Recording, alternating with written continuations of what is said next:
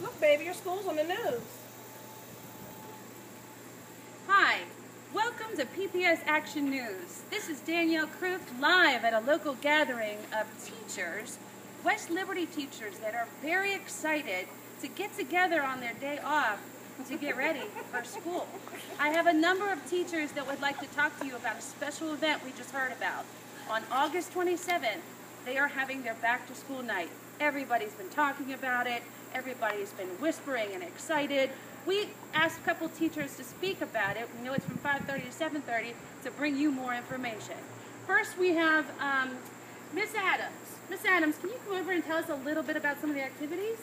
Sure. Hi, I'm Mrs. Adams. I teach first grade math at West Liberty.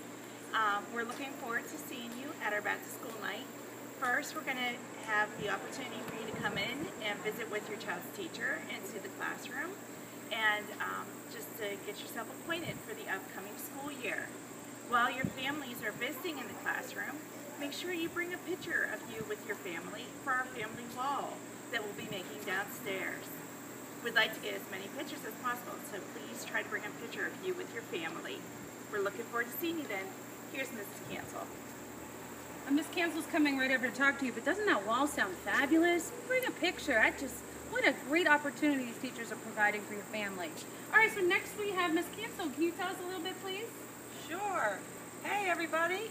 Hope you all had a great summer, West Liberty families. It's Mrs. Cancel. Looking forward to seeing everybody on Thursday evening, the 27th. Cannot believe we're going back to school already. But don't get sad too soon. If you're looking forward to maybe one last summertime treat, make sure you fill your pockets with your coins, some money, because the Kona Ice Truck will be there Thursday night, so we can still feel like we're celebrating summer.